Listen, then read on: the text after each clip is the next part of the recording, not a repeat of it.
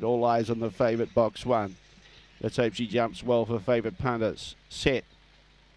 Away. She began okay, going wide in position 2. Giving her an inside run was Lil Rocket, and now the favourite's off and gone. Agent Keen got clear. Twinkle Toe Girl in second placing, then in turn around the outside, making ground. Setty Bones, Missy McBain, Lil Rocket, Sweet Kisses right out the back and nowhere to be seen. And we got Stormy Moment just in front of them, but they got the cash here. Agent Keen too good. Setty Bones second, third Twinkle Toe Girl. I'm a Bogan got up for fourth. Missy McBain and Stormy Moment together. Sweet Kiss and Lil Rocket at the tail end of the field. The time 22.52. Yeah, she had a bit of double protection there. Lil Rocket swinging wide at the start.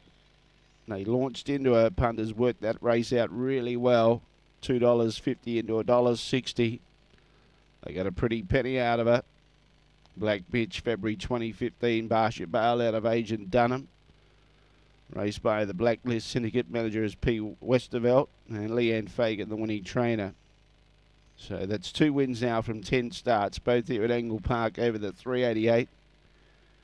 Not quite a PB. She did win at 22.45 here in November. Now she's gone to 22.52. 1, 6, 4 and 8.